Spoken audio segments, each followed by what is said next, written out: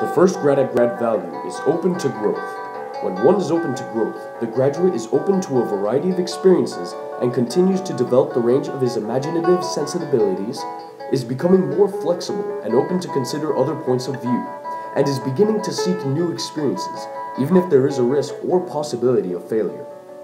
Shortly after his election, Pope Francis, the first Jesuit pope, changed up the bureaucracy in the Vatican.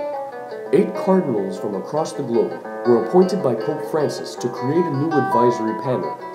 This major change in the way the Vatican will work has proven that Pope Francis is not afraid of change if it will work towards the betterment of society, whether it be the Society of Jesus or the global society.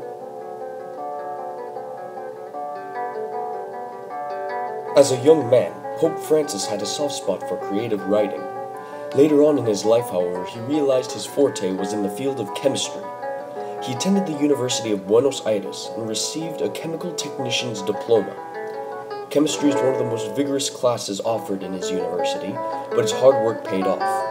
The Jesuit order has a very high respect for education and values it greatly. The work he did then, and the work he does now within the confines of the Vatican, demonstrate Pope Francis's intellectual competence. Pope Francis has given Jesuits around the world a sense of commitment to their vocation. They feel more comfortable speaking their mind. He gave way to a new wave of young men eager to answer God's call and seek a Jesuit vocation. He has given everyone new ways to connect with God. Most people might say, well, what else do you think a Pope does? I say it's not only that. The job of the Pope is not just to call Christians to God, but to offer Christianity as an option to the world. Just last Tuesday, Pope Francis received an audience and said to them, faith is not just a cultural inheritance. Pope Francis says to be open to both Christians and non-Christians alike, to expose them to the true faith.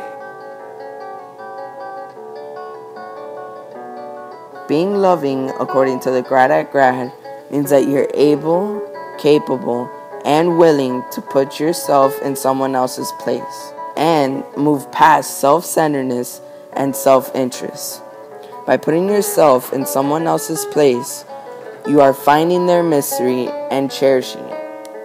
Pope Francis meets new people every day with different mysteries.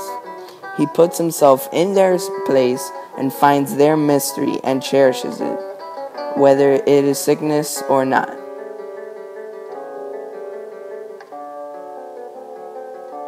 Pope Francis exemplifies the qualities of committed to doing justice. During the first year of his pontificate, Pope Francis has asked practicing Catholics to come to know the grace they have been bestowed and take responsibility for assisting others experience the same grace, especially the sick, the poor, and others left on the margins of society. Through his example, Pope Francis shows how he has been exposed to the needs of the disadvantaged by doing community service and helping people with numerous disabilities and injuries, thus doing justice for others in need. Pope Francis encourages us to actively connect faith with justice.